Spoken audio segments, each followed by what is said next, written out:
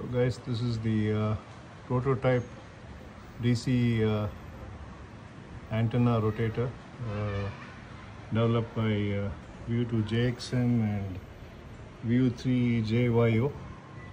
This is the first prototype for testing for portable operations. But also this motor's torque is equivalent to the GXC1000.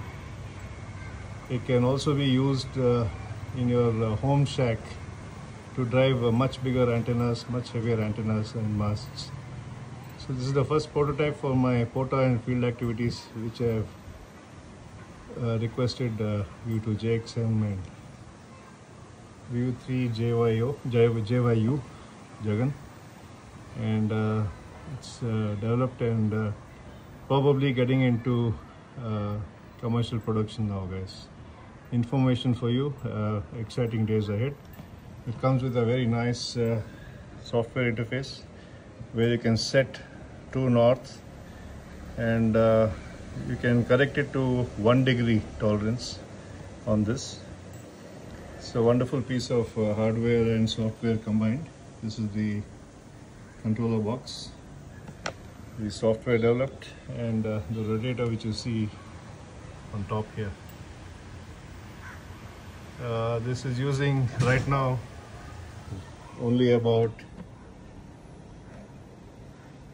200 milliamps and about 3 watts of consumption, just for your information, guys. Great eyeball with both of them. We'll be posting their pictures soon. VU2JFM, Jashan, I need to tape this all so I can repeat what I told you for the video. I don't want to post it with the wrong call sign. So I'm using a portable mast at a height of about 18 feet and 10 feet long boom with 4 whips, collapsible whips, which are tuned right now to 10 meters. With this building right next to it and on my home balcony, I'm able to achieve an SWR of 1:1.5, which I'm sure will really improve when I take it outdoors. And there's a DC motor on test prototype made by VU2JXM and VU3JYU, Juliet Yankee uniform. This is a 12 volts DC portable motor, but it has the torque to match the GXC1000 Yaesu motor, and it can also run big antennas of 40 to 50 kilos, and the mast it can easily handle, and it consumes only about 200 millivolts and about 3 watts in power Jashan.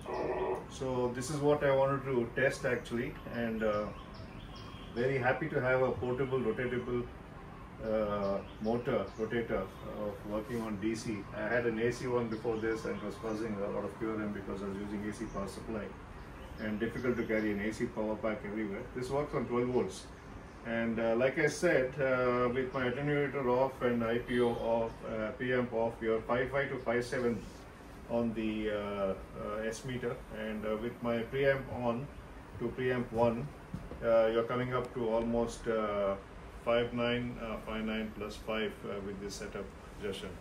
Over to you, VU3 Juliet Foxtrot Mike, VU2 Uniform Charlie Romeo. Yeah, thanks a lot on all the information. Doing a very fine job. I think DC motor is definitely the way to go for portable. You can easily plug it into your car as well, and no need for the conversion and noise-free operation as well. So QSM that is a 10 feet boom, and it's right now on the, I think it's an 18-foot collapsible tower.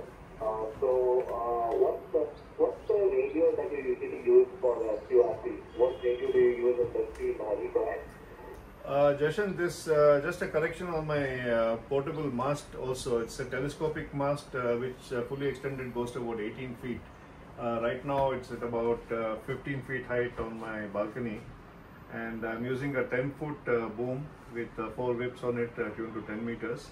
And right now the radio I'm using is a FT Foxtrot Tango 710 with about 90 watts of power I'm pushing. And my QRP radios are 705, and I have a true USDX, and I also have the red corner QRP radio for 8 bands. But my favorite is the DL2-man radio, which 3 to 4 watts I'm able to break through if I am in a outdoor area out of Bangalore. In Bangalore there's too much QRM, and sometimes I do get through, but it's a little difficult with the noise floor Jason. VU3 Juliet Foxtrot Mike, VU2 Uniform Charlie Romeo, over to you. Okay, Rajan. And for the power, do you hook it up to your car battery, or do you have like a LiPo or some other battery pack? Because I'm also trying to work on a portable setup. I got my antenna, the vertical antenna, sorted for 4026. And the radio, I think I will just use the 7300 for now. I know